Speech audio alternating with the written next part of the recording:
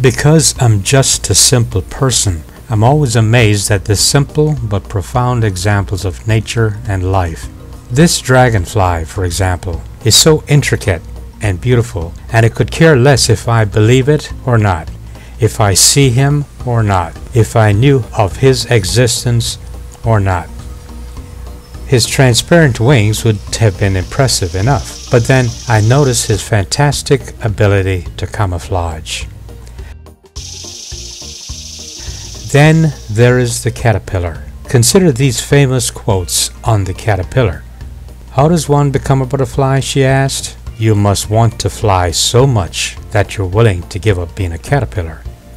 The caterpillar does all the work, but the butterfly gets all the publicity. There is nothing in a caterpillar that tells you it's going to be a butterfly. This is one of my favorite. The mark of your ignorance is the depth of your belief in injustice and tragedy. What the caterpillar calls the end of the world, the master calls a butterfly. And then there's William Blake's famous quote, "As the caterpillar chooses the fairest leaves to lay her eggs on, so the priest lays his curse on the fairest joys." But there are other bugs, aren't they?